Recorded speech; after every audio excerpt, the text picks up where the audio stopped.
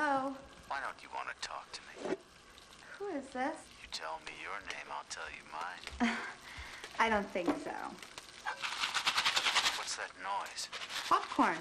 You making popcorn? Uh-huh. I only eat popcorn at the movies. Well, I'm getting ready to watch a video. Really? What? Oh, just some scary movie. You like scary movies? Uh-huh. What's your favorite scary movie? Scream almost single-handedly revitalized both the slasher genre and director Wes Craven's career. It had 4 direct sequels spanning over 25 years, and the series as a whole has taken in over $740 million at the box office. Most people just assume that writer Kevin Williamson used his love of movies to craft a chilling, smartly written horror film. But did you know that the idea for Scream is based on a horrific true story? Lock your doors and don't answer the phone as we find out what the f*** really happened to this horror movie.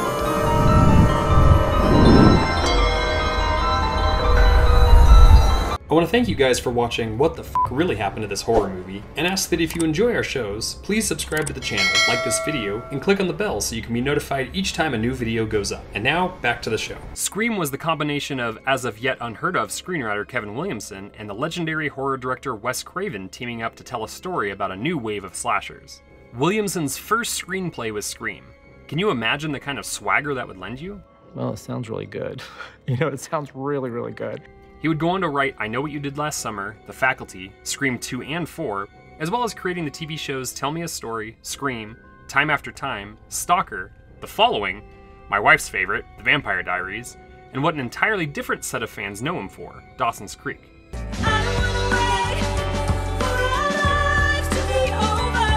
His sole directorial effort was the underrated Teaching Mrs. Tingle, which he also wrote. Craven has been covered left, right, and central on this channel, and deservedly so, as he's one of the true legends of the horror genre, who was the rare director to still have it in him at the time of his death, rather than fading with his output and quality like some of his contemporaries. Craven had just come off Vampire in Brooklyn and needed a hit that was also something a little different. God damn!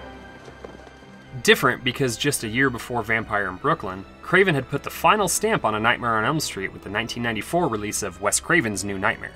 New Nightmare would be very meta in a way that would be expanded on even further in Scream, forever changing the way slasher films would be made going forward.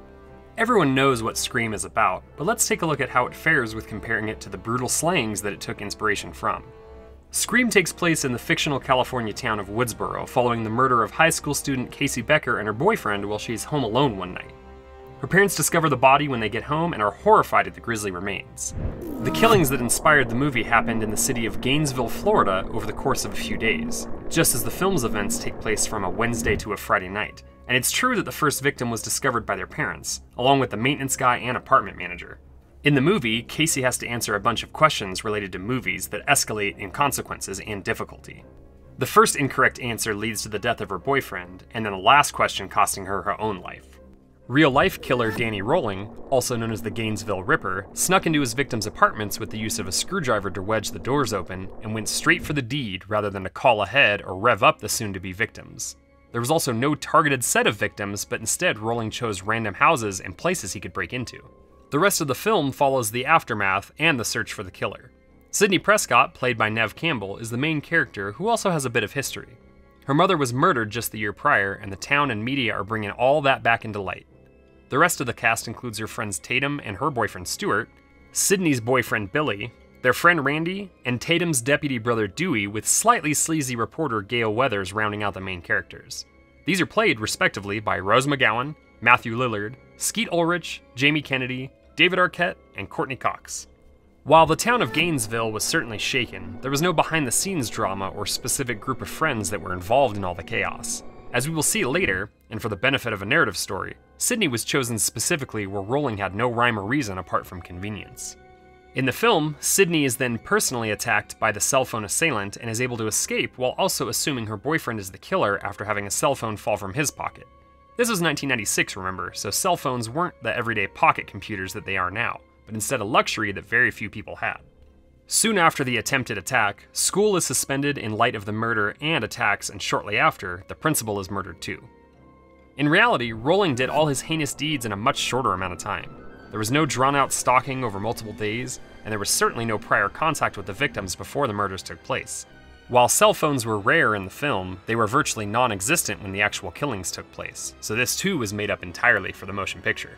While Florida University didn't close down completely like Woodsboro High did, there were several safety measures put into place, such as students being able to drop classes later than usual if they didn't feel safe, the ability to call home from campus using a toll-free system, and even the ability to move into a more secure and populated dormitory on campus.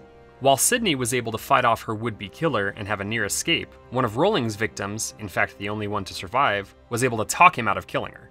Next up in the film, Stu and Billy decide to throw a party to celebrate school getting canceled and have a ton of students just hang out, drink, and watch movies. After most of the partygoers leave to check out the school after learning the principal was killed, Dewey's sister is killed, followed by Randy getting shot by Billy and Dewey getting stabbed. Stu and Billy reveal themselves to be the killers before Sydney gets the upper hand and kills Stu with a TV before killing Billy with the help of Gale. Everything is nicely wrapped up with only the mess left to clean up for the city police. While this dramatization plays well in a movie setting, giving us heroes, villains, chase scenes, conflicts, and resolutions, real life is often much darker with less heroics.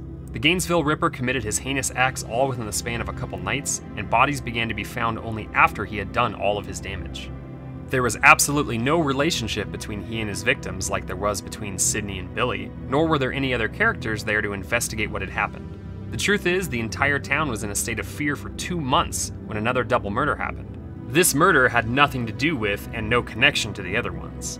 Instead of a plucky high schooler that figured it out and helped stop the murders, it took dozens of police officers and investigators as well as thousands of pieces of evidence.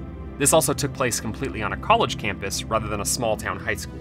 In fact, by the time the crimes were linked to Danny Rolling, he was already in prison for another crime. There was no heroic fight from one of the victims or a police officer that got lucky. This monster was already imprisoned for a different crime and was dutifully charged with this new set of grisly murders. While Billy and Stu paid the price for their crimes immediately, Rolling was on death row for many years before paying the ultimate price in 2006, 16 years after his brutal spree was committed. The story is different in almost all of the ways that the events took place, but how about the killer? Well, Scream has 2 killers, and while Stu is a simple case of being peer pressured into being an accomplice in Billy's master plan... Hello? Oh, Stu. What's your motive? Billy's got one, the police are on their way. What are you gonna tell them? Peer pressure. I'm far too sensitive. Billy had a much more personal reason to go after his fellow students and Sydney specifically. Before her mother's death, Sydney's mom had an affair with Billy's dad, and it was the reason that his family broke up. While the character of Cotton Weary, played in the first 3 movies by Liev Schreiber, is set up to take the fall and actually does jail time for it, it's actually Billy and Stu that kill her. They are able to pin the murder on Cotton as he too had an affair with Sydney's mother Maureen. Cut to the events of Scream, and Billy and Stu are planning on framing Sydney's father for the murders they have committed and what they are about to do to Sydney and her dad. While Billy has a nice little anecdote about why he doesn't need a motive in this day and age, his planning that took over a year would certainly suggest otherwise. Rolling, on the other hand, well, first and foremost, there was only one killer. All 5 murders, the same amount that take place in the film, were perpetrated by one sick man. While Stu had the excuse of going a little mad and being pushed by peer pressure, and Billy felt like the Prescott family had torn his own family apart, Danny Rolling, who would eventually get the moniker of the Gainesville Ripper, merely had the opportunity and the convenience of camping near where his selected victims were. Rolling was born into an abusive family before joining the Air Force and subsequently being honorably discharged just 2 years later. In 1989, he would brutally attack and kill the 3 members of the Grissom family, something he wouldn't admit to until just moments before he was put to death. A year after that, he would have a fight with his father, which would lead to attempted murder. Danny would shoot his father once in the gut and once in the face before fleeing. This would put a warrant out for him for attempted murder and send him to his future campsite before the brutal slayings. Rolling would end up just outside the college town of Gainesville, where he would murder 5 people over the course of 3 nights, with the 3rd night already having the grisly acts of the first night as public knowledge. After a different suspect had been arrested, Rolling chose a less brutal crime by robbing a supermarket at gunpoint. He was subsequently arrested, and after the killing stopped, the police discovered his abandoned campsite, where they found audio recordings with, I'm not kidding, him singing songs about what he was going to do.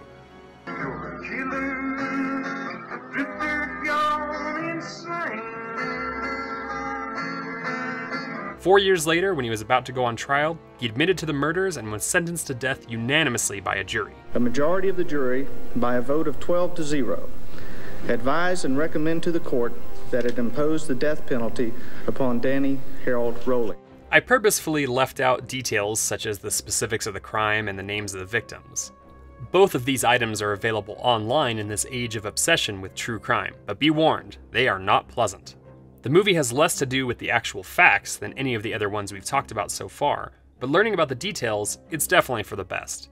Scream is a genre-shaping must-watch experience for the horror community, but the real-life inspiration for the film is better left to history, burned alongside the thousands of pieces of evidence that Florida police took care of in 2008.